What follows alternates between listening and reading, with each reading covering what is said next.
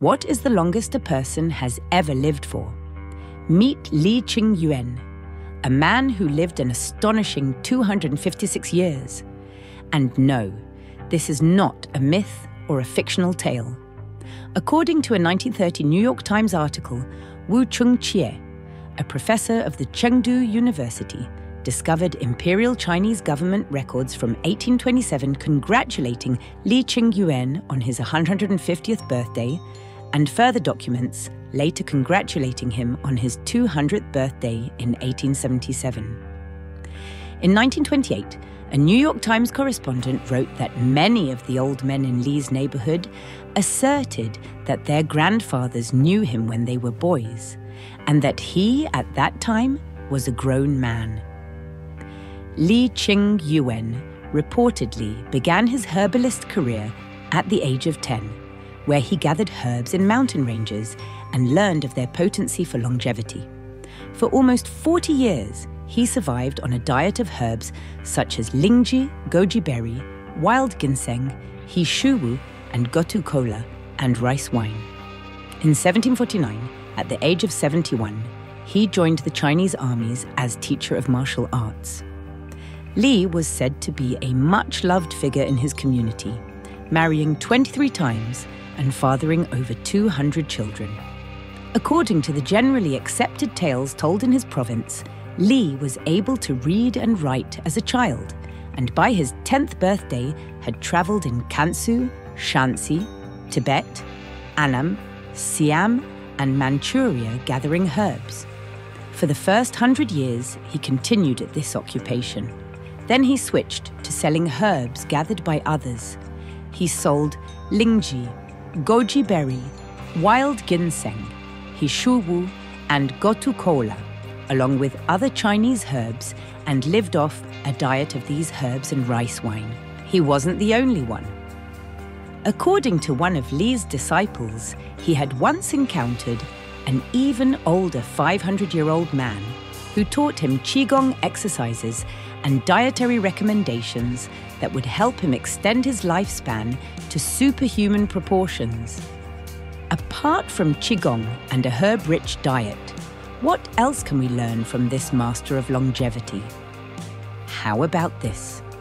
On his deathbed, Li famously said, "I have done all that I have to do in this world." Could his peaceful last words also hint at one of the biggest secrets to a long and prosperous life? It's interesting to note that in the West, we're often taught to believe that aging is something that must be beaten with high-tech infrared devices and state-of-the-art medication. His secret to long health. Li was asked what his secret was to longevity. This was his reply: keep a quiet heart, sit like a tortoise, walk sprightly like a pigeon, and sleep like a dog. These were the words of advice Li gave to Wu Pei-fu, the warlord, who took Li into his house to learn the secret of extremely long life. Li maintained that inward calm and peace of mind, combined with breathing techniques, were the secrets to incredible longevity. Obviously, his diet would have played a large role. But it's fascinating that the old living person in recorded history attributes his long life to his state of mind. Why is this so hard to believe? With the average lifespan for the Western world currently sitting between 70 to 85 years, the thought of someone living over 100 years old seems like quite the stretch. The thought of someone living over 200 years old seems extremely suspicious. But why don't we believe that people can live this long? We have to keep in mind that some people in this world don't live a grueling 9-to-5 lifestyle. They don't have to deal with the stresses of debt. They aren't breathing polluted city air, and they exercise regularly. They don't eat refined sugars or flour, or any foods that have had pesticides sprayed on them. They aren't living off of the standard American diet.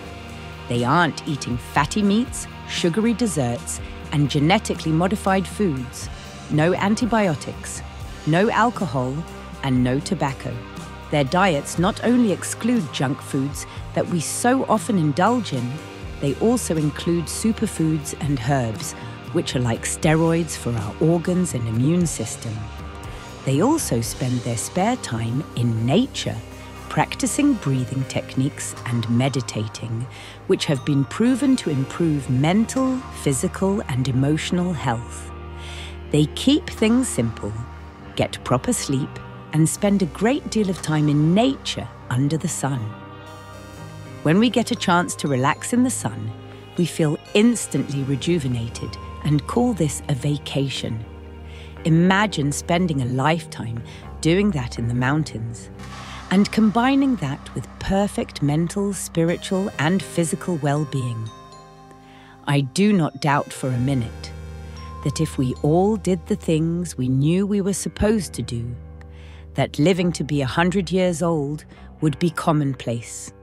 When we treat our bodies right, who knows how long we can live for?